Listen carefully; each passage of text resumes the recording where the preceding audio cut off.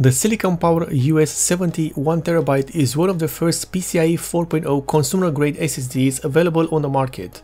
The US70 model is available in just two storage capacities, 1TB, which is featured in this review, and 2TB. This SSD also uses the standard 2280 form factor, which means that the SSD has a length of 80mm and a width of 22mm. The Silicon Power US70 1TB is available for purchase for around $150 or euros at the time of this review. However, I have seen the price of this particular SSD ranging from $147 to $151, so your mileage may vary in terms of the pricing, especially with current stock status. This SSD is pretty much one of, if not the cheapest 1TB PCIe 4.0 consumer grade SSD available right now, and that's one of the main advantages of this drive, when other models from Samsung or Corsair are priced at around or over $200. The Silicon Power US70 1TB is delivered in a standard size package made from cardboard with a nice plastic window to showcase the SSD inside.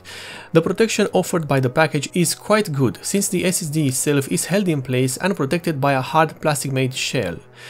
Keep in mind that a normal M.2 SSD does not require that much protection than this, as this SSD and many others have a weight of just under 10 grams. This particular one is around 8 grams.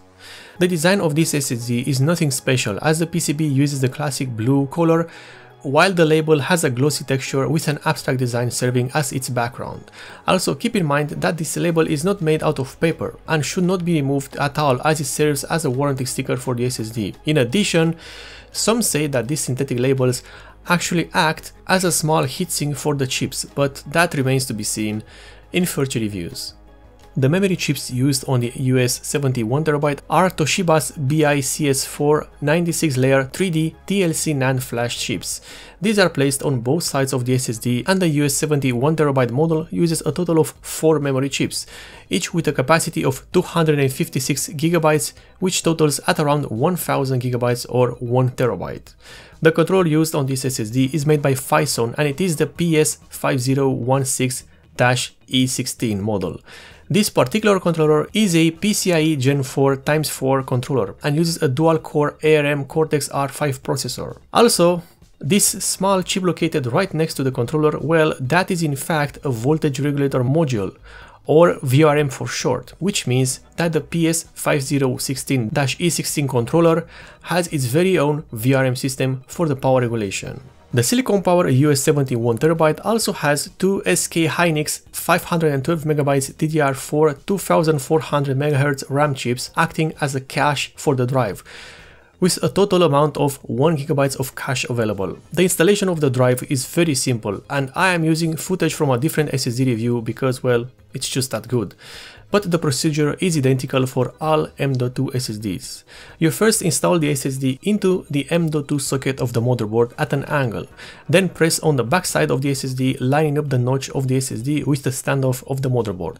Then you tighten the mounting screw until the SSD is secured in place and you're done. Please keep in mind that you do not need to tighten the screw that much because, well, the SSD is very light.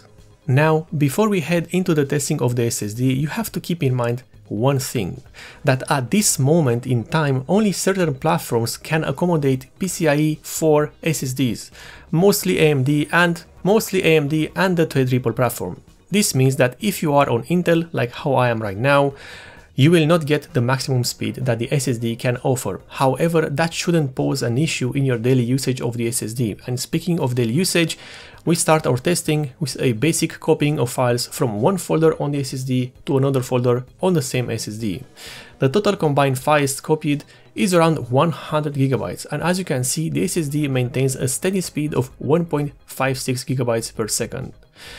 During the file copying test, there were no dips into the speed of the drive until the process was finished, so no issues with the cache here. The next test is using the Crystal Disk Mark benchmark, which is the go-to benchmark for all storage devices, as it offers a good measurement for both speed numbers and speed consistency.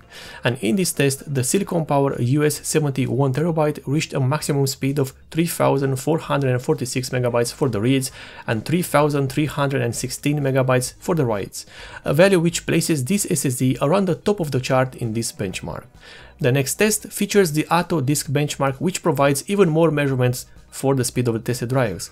And in this test, the Silicon Power US70 1TB is very close in performance with the well-known Samsung 970 EVO, and in some tests it is actually faster. In fact, the Silicon Power US70 1TB would be even faster if the tested platform had PCIe 4 available, so in this case the SSD itself is limited by the system.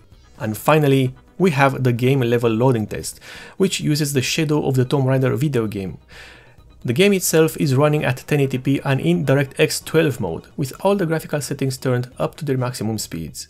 And with this game, we measure the performance of each SSD by timing the time required for the RAM to load a level in the video game.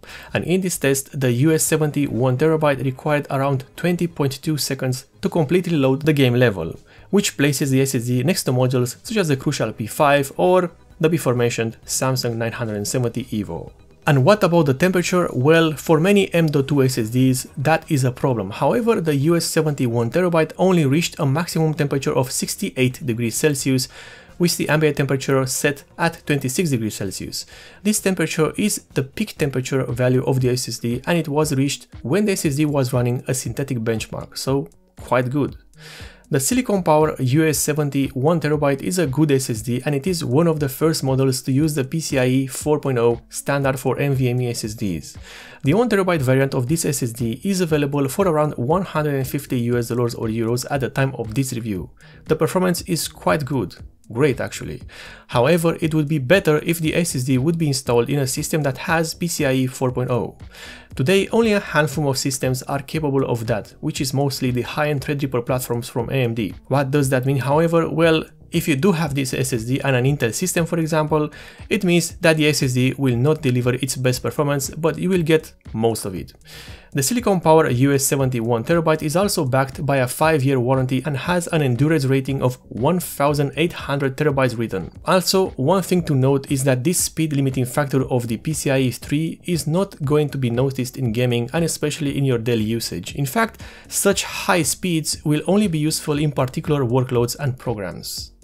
If you like this review, then you can perhaps consider subscribing for more, and also if you want to support the channel in a direct way, then in the description below you can find both the Patreon and the subscriber star pages.